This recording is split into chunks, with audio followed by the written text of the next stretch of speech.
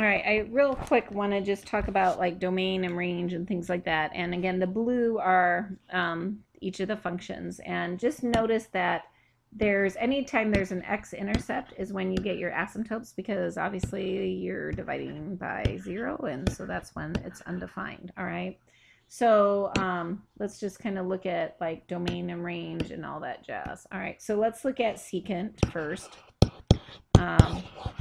The secant function is, let's look at domain. Now your domain is all reals like normal, except notice that you have all these asymptotes. And so if I get really close here, x-y's, there's a y value up there. But if I land on it, there is no y value up there. So it's all reals except where those x-intercepts are. So we need to find a formula for that. So all reals except when x equals what? Well, this first one starts at pi over 2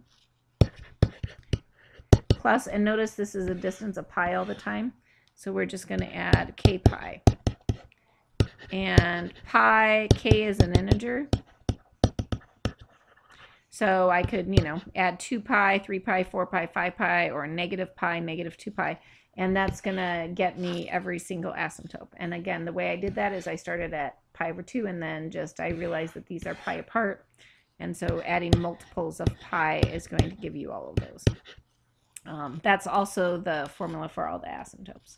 My range, well, start low to high. If I start low, I'm at a negative infinity, and I go to my last real value. Here's a -1. And then I have a gap in the middle, and then I start at 1 and go off to positive infinity. And again, should go low to high. And the period is the same as what it was before, which is 2 pi, so that's okay. All right, then let's look at cosecant over here. All right, and so let's look at this one. The domain, again, is all reals except where we're going to have issues. So except x equal 2, and notice we have one at like 0 and then every pi after that.